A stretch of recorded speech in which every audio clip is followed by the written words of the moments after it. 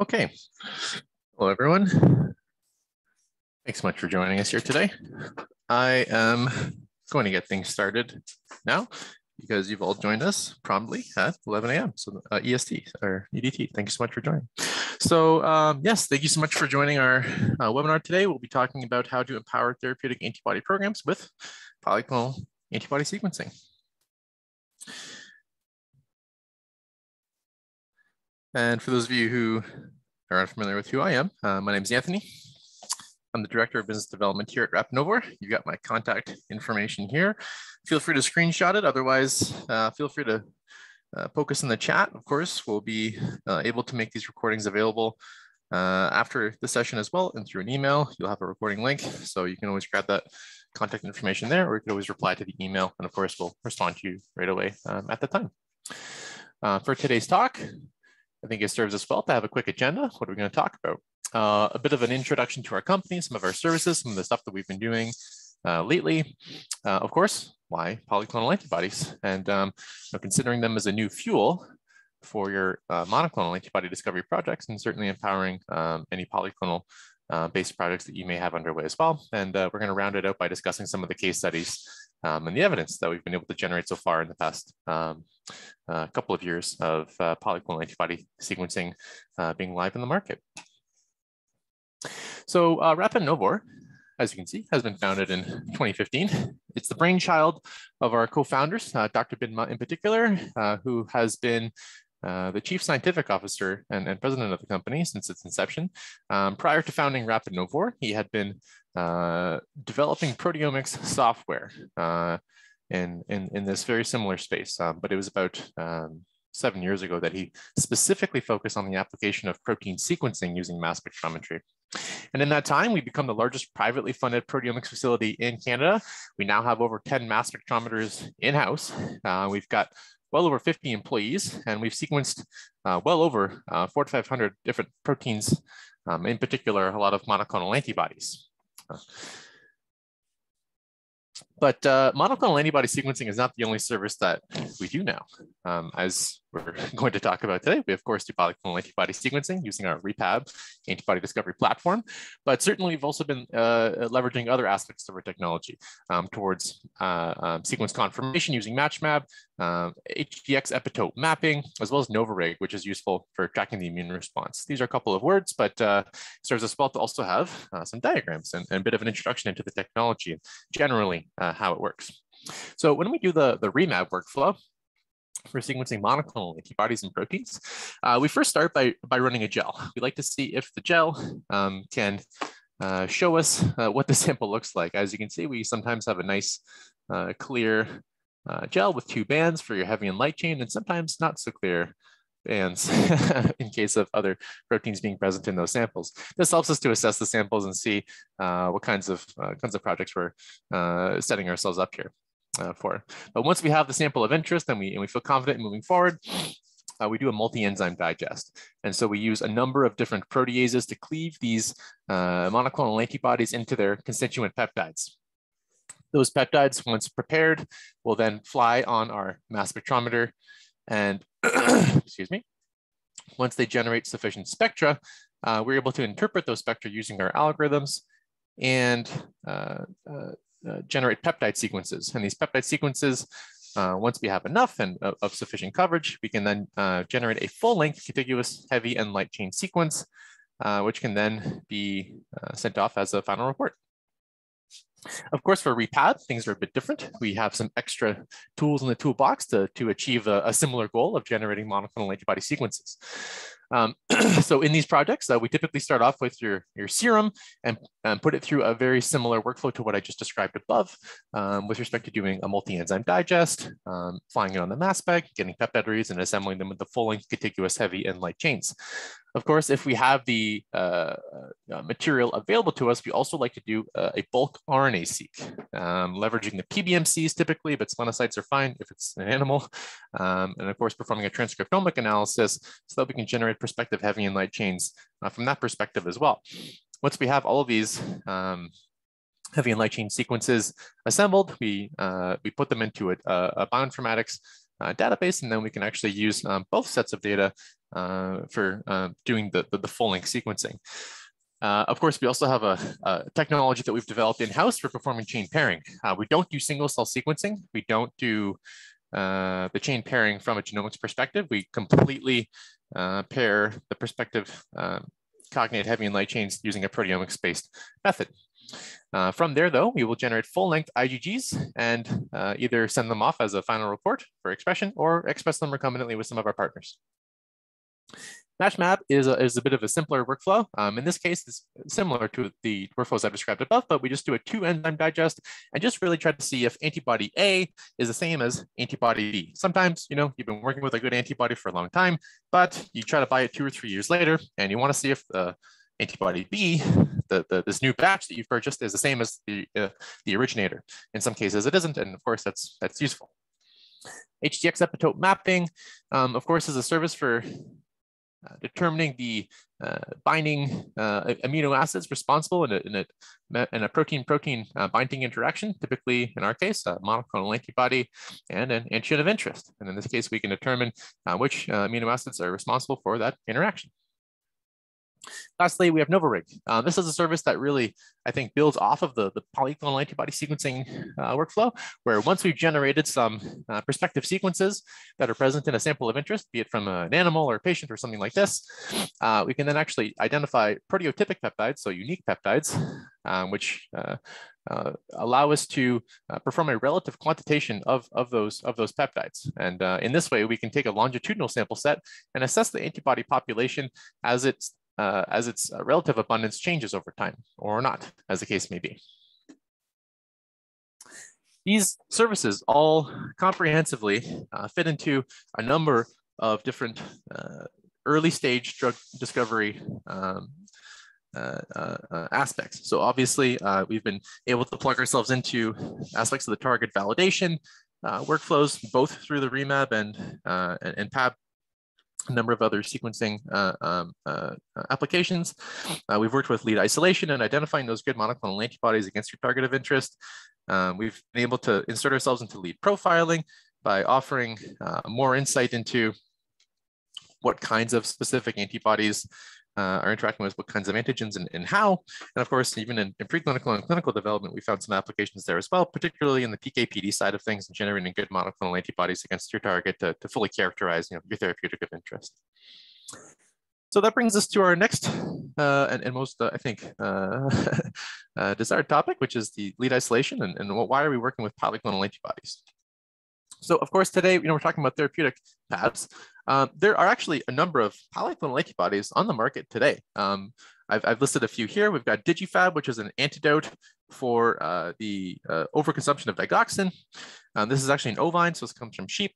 Thymoglobulin, which is actually a commonly used polyclonal antibody in transplants to avoid transplant rejection and in skin grafts to avoid host versus graft disease. This is a rabbit polyclonal antibody. Travelin, this is a newer one. This actually comes to us from a company in Australia, and they use this to treat travelers' diarrhea. And the last one is Protectin, which is from the same company, Imuron. And again, they generate this bovine polyclonal antibody to help digest, digestive function. These are clinically approved polyclonal antibodies in all cases. The last one being only approved in Australia, but the rest of these being approved pretty much worldwide. So I find this interesting because indeed polyclonal antibodies are not just research reagents. They are in fact therapeutic agents active in the market today and addressing meaningful clinical issues. So that brings us to the next question of why consider these pAbs in the way that we're suggesting it, right? Because I don't think that you've come to this talk to hear me talk about therapeutic polyclonal antibodies in the sense that I just showed you. I think you're here to learn a little bit about how you can maybe leverage your existing polyclonal antibodies towards a monoclonal antibody discovery program or approach. So of course, it's fair to compare a pAb and a mAb and how we get each one. So with a monoclonal antibody, of course, there's a lot of one individual monoclonal antibody protein in that sample of interest. It has an antigen that it recognizes, typically against one epitope of that antigen. And in this way, we can faithfully characterize that monoclonal antibody and antigen interaction. Generating a monoclonal antibody is, of course, one of the more challenging aspects of any antibody discovery workflow, you know, whether you're working with hybridomas, whether you're doing a phage or other display approach, or doing a single sequencing approach, generating good monoclonal antibodies is a non-trivial task. And certainly, you know, in terms of sequestering individual B cells, finding antigen positive ones, culturing them, recovering them, sequencing them, generating recombinants, this is all a lot of work in order to actually demonstrate a functionally relevant and meaningfully efficacious antibody that you can access on an ongoing for an ongoing period. And so these are some of the challenges that are particular to the monoclonal antibody generation platform. But of course, you know, there's a lot of advantages if you go through all of that, right? You can obtain a sequence of this monoclonal antibody of interest, or even a hybridoma. And in that way, you can indefinitely generate that monoclonal antibody of interest. And of course, it's you know, a well-established protocol, standardized approach. People can generate monoclonal antibodies in massive quantities. That's no surprise. But as we compare that to a polyclonal, what are some of the differences? Well, with a polyclonal, of course, you have there's multiple different monoclonal antibodies present. You have a multitude of mAbs within that polyclonal mixture, which can effectively target your antigen of interest from a number of different perspectives, a number of different epitopes. This engenders a sense of robustness, and this also allows for a very broad biophysical diversity, so that it works in not only one application like a Western blot, for example, but in others, such as immunohistochemistry, or maybe a flow cytometry approach. You know, because you have just so many different antibodies targeting this antigen of interest from so many different angles, you just have a higher probability of it working in a cross-functional context. And also that these antibodies won't necessarily degrade as a result of shipment, as a result of sample preparation, or what the case may be. So you have this greater sense of robustness and efficacy that is this cross-platform. But of course, some of the advantages come with associated disadvantages, right? You have a lot of batch-to-batch variability with generating a pAb. It can be very difficult to characterize them, particularly in this antibody-antigen interaction. It can be very challenging to understand, you know, which of these antibodies are targeting the antigen at all times, and where, and under which circumstances. You know, these more points of characterization can be more difficult to determine with a polyclonal antibody. But I think one of the most important variables with the pAb is that from the onset, from the immunization and purification step onward, you know that once you've tested it, it works. And it's actually quite a bit, we would argue, quite a bit easier to generate a pAb against a target of interest than a mAb against a target of interest. And that's kind of the point of what we're saying here, right? Is that by just going through that immunization process, which is true in both cases, the mAb or the pAb, but then just from taking that immunization and then checking to see what kinds of antibodies are binding against your target, you can immediately understand that you have a functionally active polyclonal antibody against your target of interest. So with that in mind, how does it serve us? Well, we feel that it allows us to take advantage of a number of different platforms, particularly a number of different animal biologies. You know, we've successfully ran the REpAb platform against a number of rabbit projects, in some cases canines. We've recently done a goat project, which we'll be showing a little bit later on today as well. And we have ongoing projects in mice and in humans and in camelids, particularly alpacas. And so, you know, the ability to target a number of different animal biologies, which may be more relevant depending on your context. I know that monoclonal antibodies are typically found in mice, but mice aren't always the answer, right? Sometimes it can be challenging to get a good mAb against some target of interest if it's made in mice. And so being able to take advantage of different biologies, different antibody generation strategies may be of interest, if only to differentiate yourself from what you know already doesn't work.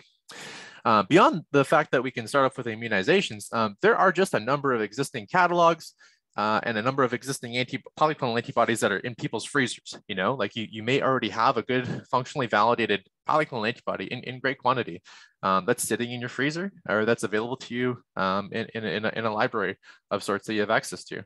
So from this premise, you know, we see that there's a new fuel that could be used towards the antibody discovery goals that your team may have. So that's the idea, that's the premise. How does it actually work? So for us, when we do these projects, we can start at a number of different stages. we can start from scratch. We can start off with an immunization against a target of interest and an animal of interest. Conventionally, we run these programs in rabbits. We have a lot of experience in rabbits, and we have that pipeline figured out. However, I would say that our species agnostic, our platform is relatively species agnostic. So all these other species that you've seen as well, you know, are fair game for us to interrogate. But we start off with the immunization. We do usually a multi-round of boosters, and then we will extract the serum, and we will extract some PBMCs. The PBMCs will serve us well in doing bulk RNA-seq, so that we can capture the breadth of the immune repertoire within those B cells. And then the serum will serve us well once we've done a couple of purifications. So we typically do a protein A purification, followed by an antigen-specific affinity purification. And in this way, we obtain a fraction which is relatively homogeneous and antigen-specific against the target of interest. From there, we typically would run some kind of a functional assay like an ELISA, or your assay of choice to ensure that, you know, ultimately the way that this pAb is going to be used is congruent with what we're going to be trying to sequence. Once we have the samples ready and we actually have something that we can work with, we can then start the screening. And so should you already have a polyclonal antibody that you know works in your context and you've already gone through this process, we could always start the project at the screen as well. You don't have to start strictly at the immunization phase. But once we have these pAbs ready to go, we screen them. And for us, we take up to 5 different samples against a common target and see how it looks in the mass spec. So that means we're running a couple of enzyme digests and seeing what kind of data that we get. So your sample set could be like 5 patients in a cohort, 5 rabbits in a cohort, or maybe a couple of different rabbits or patients, but purified in a couple of different ways. We've seen people try this by having a protein target of interest and then generating purification reagents, which are a subdomain of that protein fused onto perhaps an FC domain. And so we have an FC fusion construct, which is a better purification reagent in terms of generating epitope-specific binding antibodies. And this is one strategy that you could employ. Otherwise, you know, we've certainly worked with antipeptide and anti-protein products in the past as well. So once we've screened these prospective samples, we'll pick one that looks best under our workflow, and then we perform the deep sequencing step. Now, this could be proteogenomics, or this could be proteomics only based approach, but nonetheless, we are going to be doing more of the de novo protein sequencing workflow, where we do more enzyme digests, and we generate a number of overlapping peptides across the antibody of interest. And if we can, we will perform, like I said, the transcriptomic analysis of the circulating B cells from the PBMC fraction. From there, we generate a library of prospective monoclonal antibody sequences. And then once we have that library prepared, we can either send that off as a deliverable or recombinantly express these antibodies in your format of choice. That could be just the exact same antibodies that we've already worked with, or we could engineer those antibodies to be isotype switched, or perhaps humanized or chimeric, or whatever the case may be. So of course, what are some of the results? Well, as I said earlier, we like working with rabbits. And truthfully, we like working with rabbits because they provide us with enough material to work with. We typically ask for 1 milligram of purified polyclonal antibody that is antigen specific. And we also have the ability to work with the B cells of the rabbits in a well-validated and robust fashion. Of course, doing B cell repertoire sequencing of rabbit B cells is a relatively accessible technology for us, and by that I mean there are commercially available kits that we can deploy against that project. And of course, beyond those functional reasons for choosing rabbits, we found some significant advantages to working with rabbit antibodies. In particular, they have excellent binding affinity, particularly in immunohistochemistry. Rabbits also have a unique ability to target small targets. They have the advantage of working well against sub-20 mer peptides.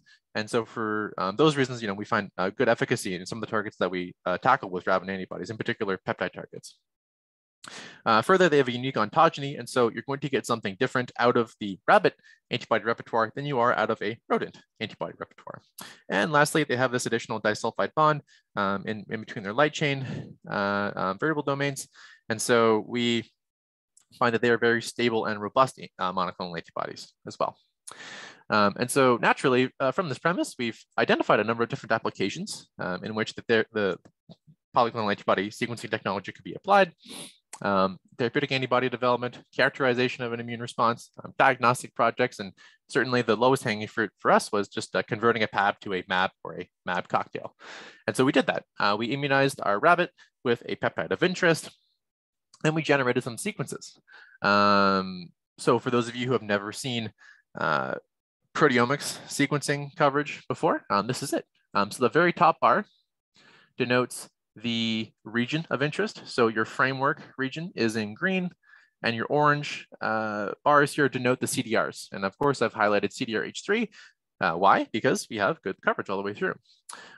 So this is your region that we're interrogating. Below that is the amino acid sequence, which we've obfuscated in this case. And then below that, you see the different colored bars. Those are observed peptides that we pulled from the mass spec and interpreted using our algorithms.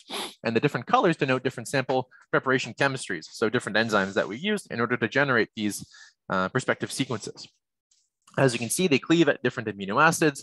And so naturally, they overlap across these different amino acids and give us an overlapping coverage map that goes across the entire heavy and light chain. For us, a good surrogate of accuracy before we express and test these antibodies is the level of coverage that we're obtaining. So generally, we wouldn't try to report a monoclonal antibody sequence unless it had at least 20 to 30 overlapping peptides over every single amino acid. And in this case, we certainly met that threshold, even throughout these more difficult areas, like in particular the light chain. So we found that very strong evidence for that, that particular antibody sequence. And indeed, we found another one from the same sample set. And so we expressed them and tested them with an ELISA. And we found that these monoclonal antibodies R1 and R3 faithfully recapitulated the binding activity of the original polyclonal, which you see here in blue, which is PD030. Further, we characterized these antibodies using SPR analysis, and we found that the two monoclonals that we had expressed and tested performed really quite well as compared to the original polyclonal. They were all low single-digit nanomolar binders, and actually we were quite happy with these. We do use them internally as reagents on an ongoing basis.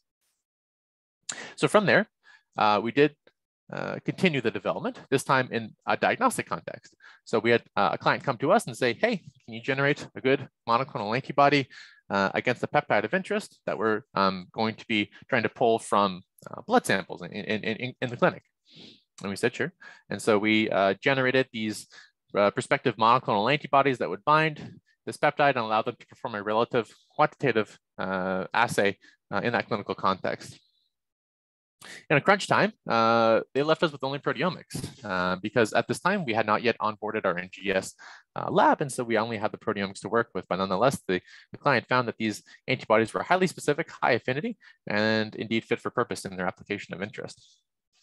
So as you can see here, these are 6 monoclonal antibody sequences that we found in the sample, which were generated using only proteomics.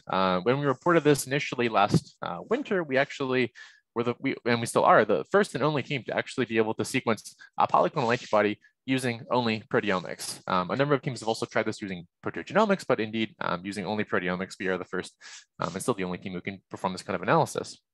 But as you can see, all 6 perform really well compared to the red line, which is your original polyclonal antibody.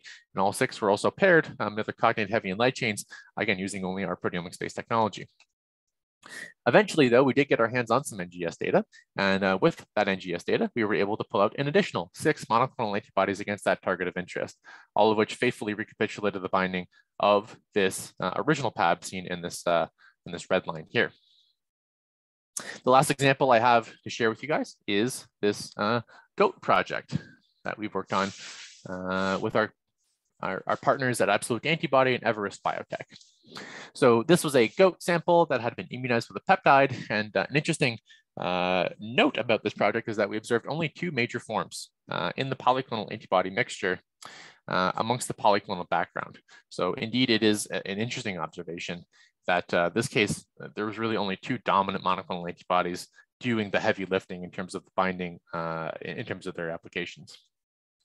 So when we first got this data, we were quite excited to see excellent levels of coverage because this data came from, I think, well, it was a little bit late in the summer, so July or August. We were quite happy to see that our levels of coverage have been significantly improving since a year and a half ago. And naturally, we expected to have good results from these projects, and indeed we did. Our friends at Absolute Antibody found that these two monoclonals, seen here in black and pink, faithfully recapitulated the binding of this green-blue pAb, both by a indirect ELISA and by a competition ELISA. So here we're able to faithfully demonstrate that in a number of different applications, the technology has been used to isolate, sequence, express, and validate monoclonal antibodies that were actually originally from a polyclonal antibody mixture, in essence, recapitulating its binding activity and cross-platform performance. And so as we continue to develop our technologies, we're keen to take on additional projects. I think that there's some interesting observations that we've been able to pull from these kinds of projects, in particular, the discordance between some of the genomic sequencing and the protein sequencing that we've done. So by that, I mean, in some of these projects, we actually observe only as few as one mRNA transcript encoding for a particular antibody variable region, but we see it as a top 5 clone in the proteomics data. And exactly why that result appears is up for interpretation. There's a number of different reasons why I think we're observing that. It could be that the primers are biased, it could be the samples are biased, it could be the purification protocols, it could be a number of things, right? But I find it interesting nonetheless, and certainly adds, I think, to the argument that performing a proteomics-based approach for the sequencing work can engender a new results and certainly improve the results that you're getting out of a given monoclonal antibody discovery platform. So with that in mind, we are happy to take some questions about the platform.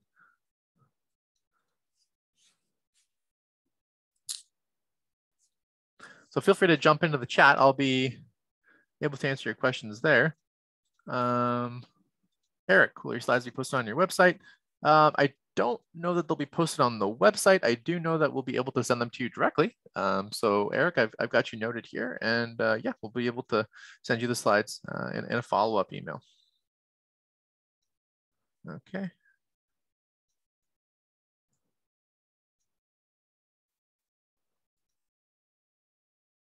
Okay, there's a number of questions here. Bernard, I'm mindful of your hand. Please feel free to type in the chat and I'll be able to answer you there. Lee, I see your question here. Nice to see you. What software do we use to perform the de novo sequencing? We have our own software that we use to do this sequencing work. Dr. Bin Ma had previously written the popular proteomics software suite called PEAKS. We actually don't use PEAKS. Dr. Ma rewrote the software that we use called Novor and REmAb from the ground up over the past several years. Michael Barr, I see you asking, how long does a typical project take? From the moment that we receive the purified IgGs and PBMCs or other genetic material, should we be able to use it? A project typically takes 2 to 3 months for us to generate the prospective library of sequences. Of course, if we have to do expression thereafter, it can take another, well, couple of months usually to do the expression work. And if we have to do the purification upfront, that typically takes us about a few weeks. So it just depends on where we're getting started. And if we have to do the immunizations, of course, that's like a few months as well. But just the sequencing portion itself, about 2 to 3 months, yeah. I'm seeing Rob DeYoung. Are the constant domain sequences you send back based solely on your proteomics data or also corrected by BLAST data? Thinking about the isoleucine and leucine assignment.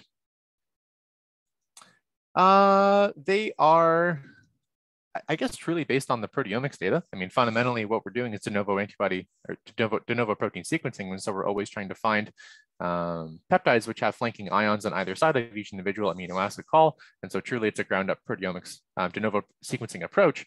And so certainly we use BLAST data and other online databases to support the efforts of our sequencing, but ultimately we're always trying to capture the observed sequences that are in the sample of interest. Particularly with isoleucine and leucine, we actually do have a protocol that we've developed for determining isoleucine and leucine. It is very well established and very robust for monoclonal antibodies. For the polyclonal antibody sequencing projects, it still serves us really well. And so it's based off of an ETH-CD protocol where we're able to obtain ions, W ions, which can differentiate between isoleucine and leucine. And so we do leverage that experiment and those and that protocol in the polyclonal antibody sequencing as well. And so this allows us typically to differentiate between isoleucine and leucine. I'll also add that in any given case, we're always going to be offering to you the data that we obtained in order to come to that conclusion. So you know, we can always show you what we've been able to determine and how confident we are in any given isoleucine and leucine assignment. But yeah, Rob, if you have more questions about that, please feel free to email me, and we can always discuss that at length as well. I'm going to jump over to Phil. Phil Hemkin, how do you know which antibodies in the pAb from the rabbits have the best performance? Truly, the best way to know that is to actually express and test individual monoclonal antibodies. You know, what you'll get out of our platform is the most abundant monoclonal antibodies in the polyclonal antibodies serum. And so whether if you'd like to have, for example, like the really rare clones that you might believe to be really high affinity binders, it's honestly unlikely that the mass spec-based sequencing approach will capture extremely rare clones. But of course, we can have a discussion about what is a rare clone. As I said earlier, you know, you could see as few as one mRNA transcript encoding for a particular antibody of interest, but it's a top 5 clone in the proteomics. So what is a rare clone is also, I guess, you know, a fair question to ask. And really, you know, we try to purify the polyclonal antibodies for very high affinity monoclonal antibodies within the mixture. The purification strategies that we deploy can be quite harsh. And so naturally, we try to ensure that the antibody antigen binding interaction, just in terms of the purification, is only going to yield like really high affinity binders. So we try to bias the purification in that way, and subsequently the mass spec-based approach will only pull out those antibodies. So hopefully we find only really good binders, and typically that's been the case. The mAbs that we've expressed and tested have all really performed quite well against our targets of interest. Wendy Sandoval asking, how do you map peptides to the appropriate pAb? I suppose this is a question about the assembly, and this is quite an involved question. I would say that, you know, we have a number of different techniques that we deploy in order to fractionate the given pAb into sub pAbs, is probably a better way to put it. You know, we use HPLC, HIC, 2D gels. Like, we do a number of different techniques in order to try to fractionate that polyclonal antibody response into more homogeneous polyclonal antibody responses.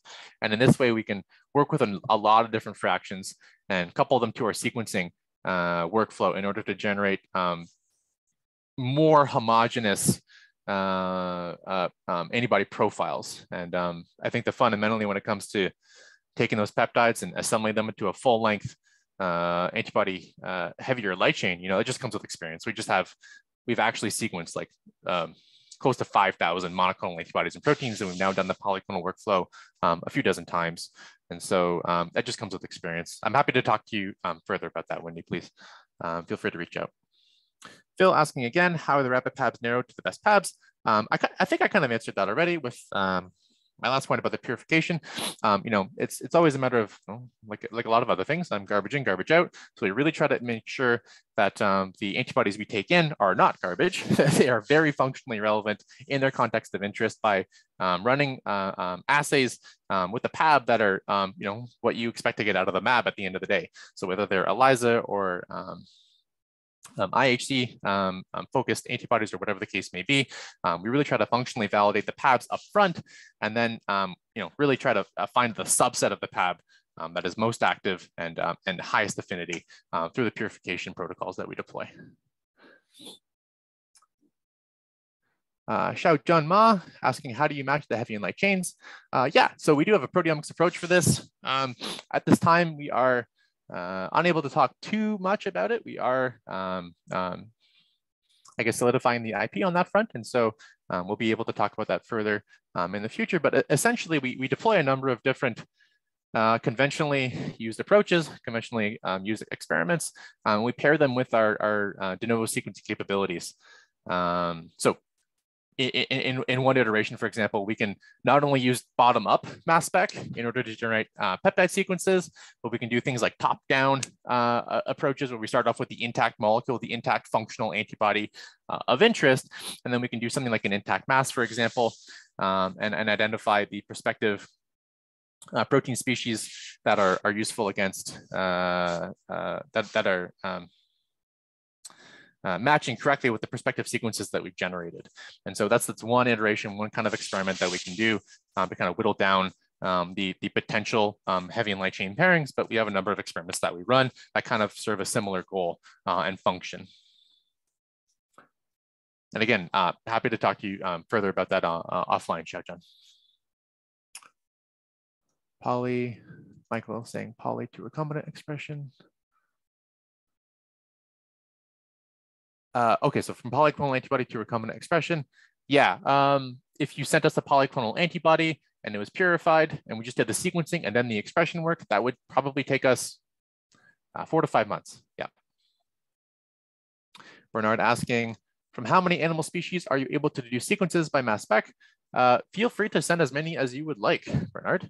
We've certainly worked with, as I said earlier, we've worked with rabbit, we've worked with canines, we've worked with goats successfully, and we have ongoing projects in mice, in humans, in camelids, potentially sheep as well. Fundamentally, because we're working with peptides when we do our sequencing approach, we're somewhat species agnostic.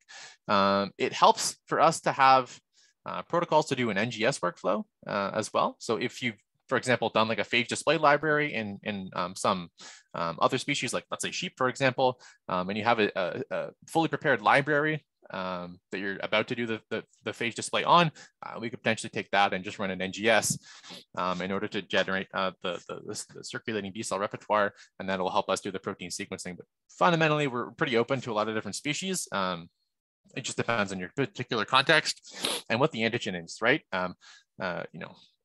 You don't want to throw us a really complicated product on a species we've never worked on. It's best to start off small and work our way up. But yeah, we're fundamentally agnostic, so we're happy to talk to you further about other species should you have interest. Miriam Abdulatif asking, how many projects do you handle at one time? Great question. I would say that at this time, we can handle something like 5 to 10 projects within a few months, and I think that in the past year we did a couple dozen. So I think that we're hopefully looking to expand on that as well. So just please come to me with your project of interest, and I can tell you, if we have any lead time. But at this time, we're completely accepting orders. We don't have any lead time other than the actual work that needs to be done. So. Rob, coming back to me again. Second, can you comment on how confident you are about linking the right IgG subclass to the variable domains? Example given, you may also assess some undigested sample, perhaps. I suppose the right IgG subclass to the variable domains. Yeah, we're really quite confident, I suppose. We do. I can't say everything that we do, but I would say that we're very confident in terms of assigning the right subclass. Yes, we definitely do differentiate between individual, IgGH, IgG kappa, lambda, and then the individual isotypes as well. We have a strong ability, I would say, to comment on which isotype it is that we're working with, and I would be happy to kind of elaborate more on that on a private conversation with you, Rob. So I think I'll be reaching out to you afterwards as well, so we can resolve that. Cheng Zhao, do you have a separate software to pair the light chain and the heavy chain for the pAb? Nope, we just do that in-house. Like I said, have developed our own software suite to do the peptide sequencing, the assembly, and actually the chain pairing is more of an experimental approach than a software-based one. So Xiaobing Han, with the development of mAbs from mAbs, how do you ensure the identity of the naturally paired heavy and light chains? Yeah, I think I did that already. We've kind of addressed that point already, but ultimately the best way to validate the correct pairing is to actually express and test them.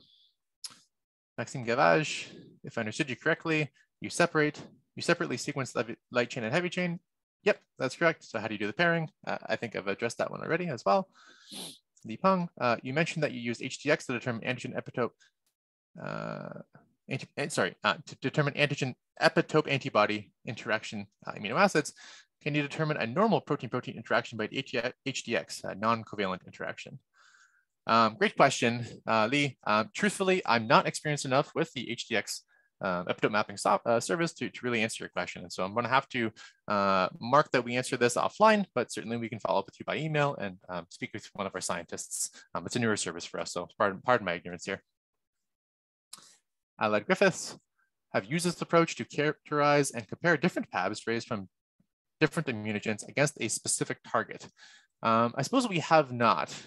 We've typically taken these pAbs